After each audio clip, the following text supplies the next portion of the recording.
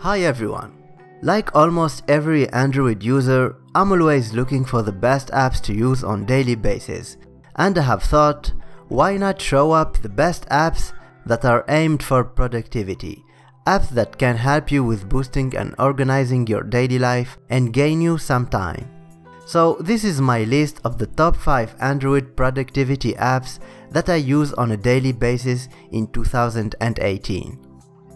The best for password managing is LastPass. Well, I know many people don't like to save all their important passwords in a third-party app, but with the increasing use of online services and authentications, it is impossible to remember all of your passwords for all websites. And also, if you're going to use a single password for all websites, well, you're f***ed up. Everything could be hacked at once. So I think the best password manager in terms of security is LastPass. Once you have all your passwords and usernames there, you will be able to authenticate on any website just using your fingerprint. All you have to remember is your master password, which is your LastPass account password. LastPass is also available on desktop, so you can easily log in on your computer too. There is also a paid version that adds some extra features like password sharing, but I'm using the free one now, and I think it's pretty enough for everyone. You can also add secure notes, things like your Wi-Fi password, passport number and many other notes. And if you like complicated passwords, the app can also generate ones for you too. Link for the app is in the description. The best to-do list on my list is TODOIST. If you take your to-do list seriously, I have tried tons of apps for that, and I can safely recommend TODOIST as the best one you can use.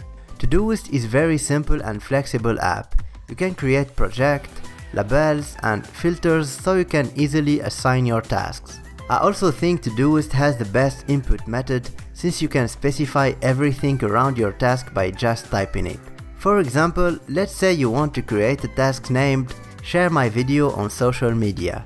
You can directly assign the date, the priority, the project in which you need it to be added, and label it all at the same line by using predefined symbols and words like I'm doing now.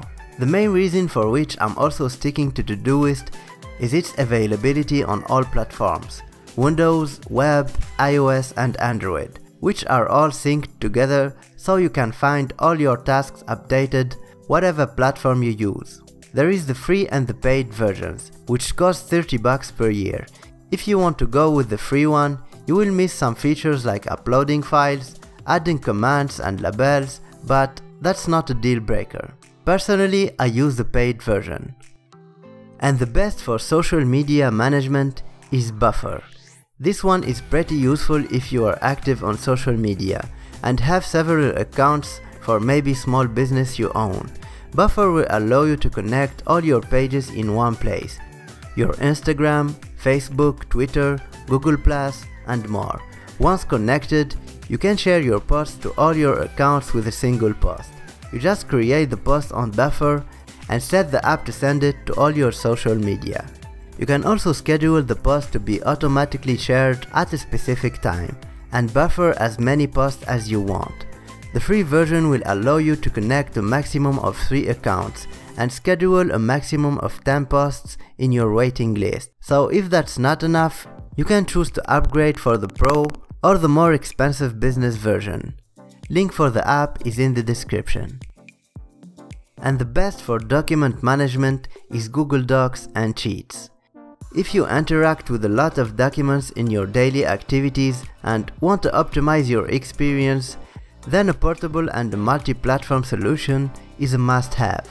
If your daily activities are mostly about editing or creating documents, maybe creating invoices, writing articles if you're a journalist, or just signing tons of documents every day, then the Google solution is the best, since it is available on your smartphone and also on the web. Google Docs, for example, is a very convenient way to start creating your documents on your phone and continue editing it on another device like your laptop, since all content is synced together in the cloud. I think Google Sheets is also a better alternative to Microsoft Excel. if your tasks are as simple as creating invoices and simple formulas. The Google Docs and Sheet apps are also great when it comes to features, since you can easily share documents and collaborate with others, and also convert the content to Microsoft Office compatible files. So if you use documents a lot, you will not regret switching from Microsoft to Google to more easily work on the go for free. This one is the best for automating your tasks, IFTTT. So this one is very helpful for minimizing some of your interactions with your phone, which leads to you gaining time. IFTTT stands for if this then that, and as its name's hint, it's all about setting conditions and results for the apps and actions you want to automate. For example, you can set it to automatically save your email attachments to Google Drive, or let's say open Maps when someone calls you in order to automatically see his location. My favorite recipe is linking my Google Home Assistant to TODOIST in order to add my daily tasks to the app by just voice commands. And for some cool Google Home voice commands you might don't know yet, make sure to watch this video popping up on the corner. There are literally hundreds of thousands of possible combinations. You can choose from the available applets or create your own by linking the applications you like. IFTTT is 100% free and you can check it in the link below. So this was my list of the best productivity apps you can use for this year. Please tell me your favorite ones in the comment section and we can discuss which one is the best. So don't forget to follow me on Instagram, Twitter and Facebook to stay updated, and subscribe for more quality tech videos. Thank you for watching and catch you guys in the next one.